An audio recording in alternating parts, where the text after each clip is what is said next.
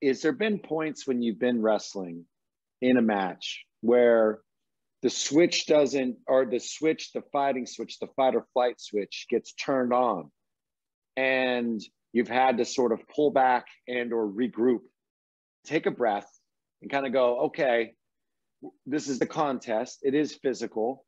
I know for me, even wrestling my friends or whatever, there's a point that where it becomes now,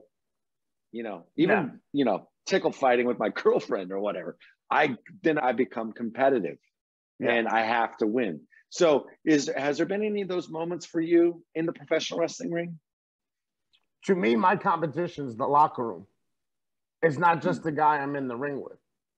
You know what I mean? My competition is the whole entire locker room. And it's always been like that when I was on the independents or even AEW.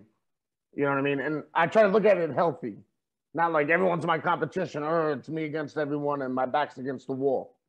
Not that. It's competition of I want to steal the show. And no one's going to do that but me and my opponent. Even if my opponent doesn't want to steal the show, I will drag you. I will forcefully drag you so we can steal this show. Especially pay-per-view matches. That's where, you know what I mean? I'm trying to steal the show every time I'm out there, but especially pay-per-views, I'm trying to get everybody talking about whatever I did in my match. And that's where the competition comes in. And that switch stays on, man. The only time that switch goes off is when I go outside and I see my man Ortiz and we relax. You know what I mean? Because he's one of the rare people that can calm me down. Outside my girls, my homie Monkey Ortiz, you know? Him and Mox. Out of all people, Mox calms me down. It's a weird dynamic.